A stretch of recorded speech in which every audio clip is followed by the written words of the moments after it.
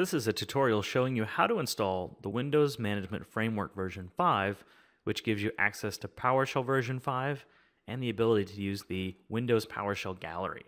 So to begin, I've downloaded the installer for Windows 8.1 and Windows Server 2012 R2. That's why it has a kind of funky name there.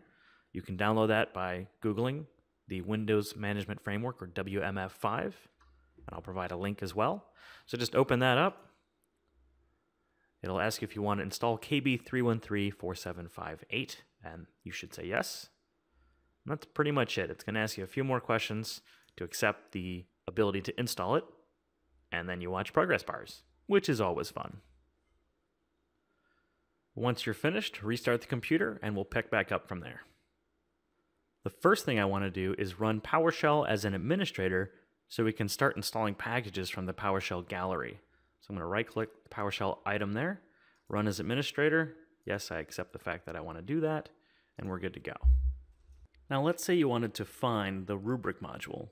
So you would do a find module, then name, Rubric. And it's going to go and find any module that matches that specific name, and there's only one, so it should be pretty easy.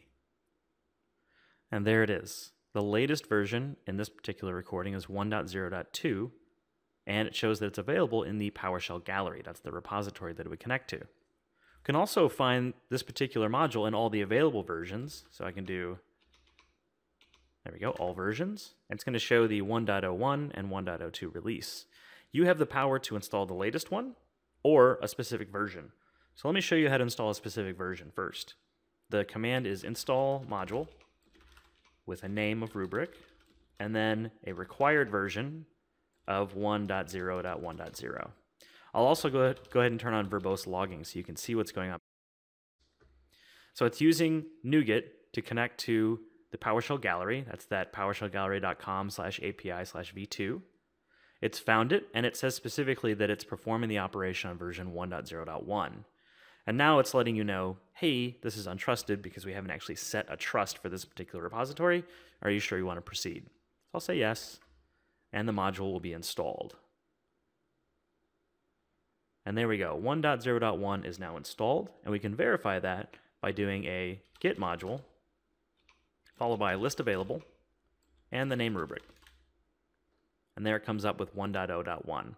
Now the reason I did this is to show you how to also update your installed modules. So I can just do update module, no arguments required, and it'll comb through any installations handled by the system and let you know that there's an update required.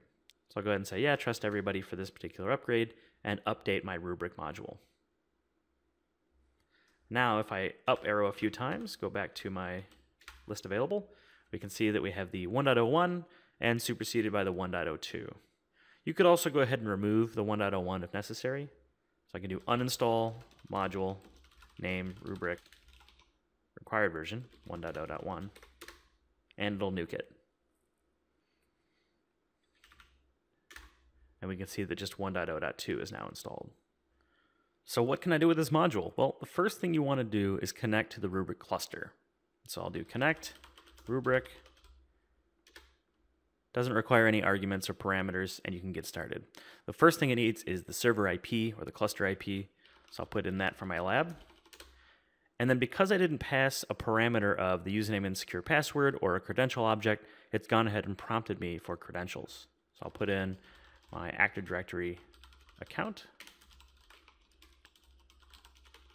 hit OK, and if you do everything right, you'll get a "You are now connected to the Rubric API" prompt. From there, you can pull out token information by going to the Rubric connection object, and that's actually a hash table of key value pairs. However, that's not required because at this point you can start executing commands against the Rubric cluster. So let's take a look at any of the SLAs that are created within the system. I'll just do a git Rubric SLA, no arguments required, and a JSON return of all the contents appears on my screen.